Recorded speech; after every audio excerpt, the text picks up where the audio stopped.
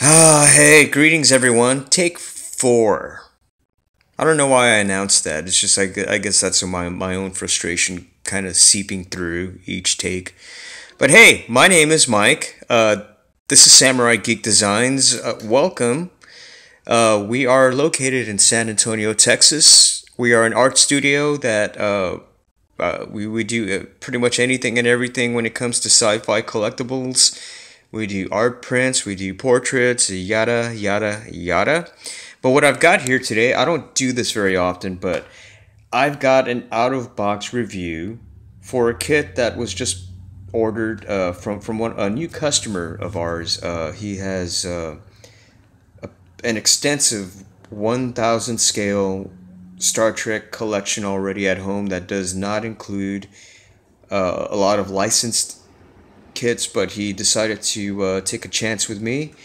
Um, and what I've got here is the 1000 scale kit for the U.S.S. Grissom and the Klingon Bird of Prey.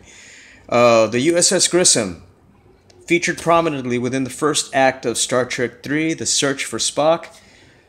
Um, Captain Esteban was sitting in the center seat on this day, and I am not sure what his qualifications were, but not every ship in Starfleet can have a daring crew, can they? But also in the kit is also the Klingon Bird of Prey. The Star Trek Adversary model kit. Oh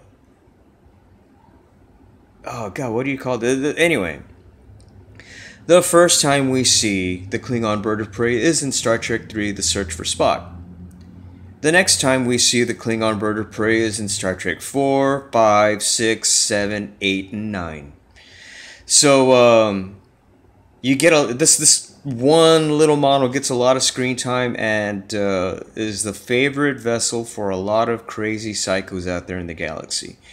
So let me get to the kit and let me get this box out of the way because I did this already 4 times and I was done struggling with the box with one hand free. So I guess by proxy we'll do the Klingon Bird of Prey. The Klingon, this version of the kit, I have to say, is not what I expected. I was expecting the version of this to be from the Adversary kit that came with the Romulan and I believe the Cardassian ship from the Next Generation, probably about 20 years ago. Gladly, it's not. This seems to be a scaled down version of the 1350 kit that was pressed out in the 90s after the release of the movie Generations. So I'm really glad to see that the detail has been scaled down and none of the detail has been lost. You can still see all of the paneling here. I don't know. I don't think it has really been accurized to the studio model. I think they just kind of went with what they had already in the 350 scale kit. But it's not bad. I mean, it was never a bad kit to begin with. So let me set this sprue aside and kind of jump over here to this next one to give you the look at what our options are as far as building this. You do get 2 sets of baffles here. So one, I believe this is the cruising speed or the cruising version right here with the wings up. And this would be for your wings down, ready to attack version. So you get,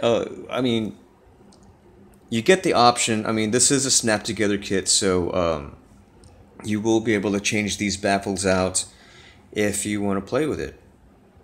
But if you're a grown-up, you'll just probably find your preferred setup and then just keep it that way. Or you can just take the base, put the base on your shelf, and then you have a cloaked version of the Bird of Prey. Yeah, I know. That joke's been tired out since 1990, but anyway. So what we have here now is the Grissom.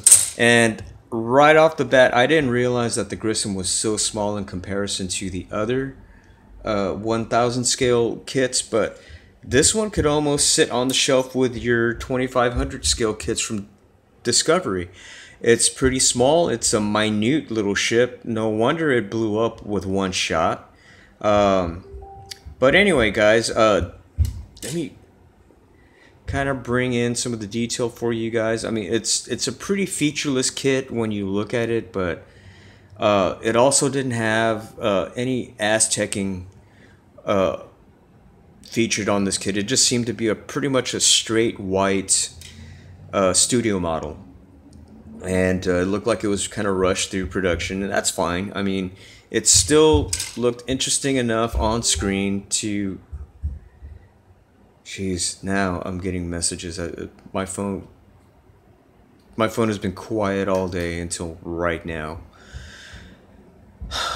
So, a shot at the bottom, and I am not one of those quote unquote rivet counters, especially with Star Trek kits. I mean, I know that there's always going to be a fair amount of inaccuracies, and as long as this part isn't square, and as long as the nacelles aren't a couple of popsicle sticks, I'm fine. I mean, I can live with that kind of stuff. But I will be trying to go for screen accuracy. Don't worry.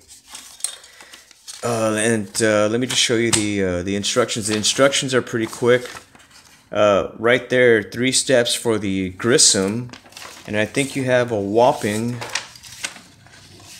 5 steps for the Bird of Prey. Quick shot at the decals. I was looking at the decals earlier, and I don't know if I'm impressed. It looks. I don't really have a problem with most of Round 2's production, especially when it comes to their Aztec decals. But this one, I'm guessing it's the size at what these were printed at right now, but it doesn't look like these are the sharpest decals that Round 2 has put out. The registry numbers seem a little fuzzy.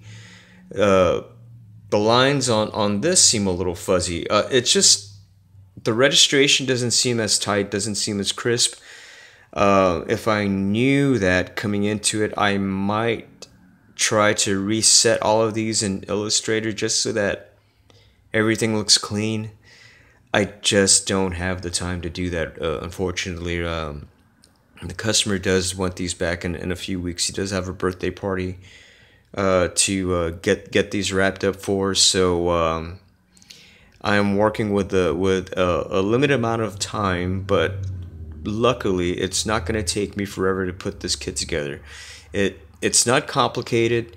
It is the right kind of detailed and the right kind of easy to put together. You don't have to spend a long time working on this. You can if you want, and that's the beauty of model making. It all comes down to our own personal preference. And so anyway, guys, I'm gonna go ahead and end this video and kind of cut it short, but I will see you guys again. But this is one of our rare, and I mean rare, out-of-box reviews for the U.S.S. Grissom and Bird of Prey kit. A kit put out by Round 2 and Polar Lights a couple of years ago. So you guys have fun, take care, peace out. Hope this helps you out in your decision to buy the kit. Overall, I'm hoping that it's gonna look really cool, so that you don't see any of the blaring discrepancies that I see. But you guys make that choice for yourselves. Anyway, guys, you have fun, take care, peace out, and I will see you again. Thanks.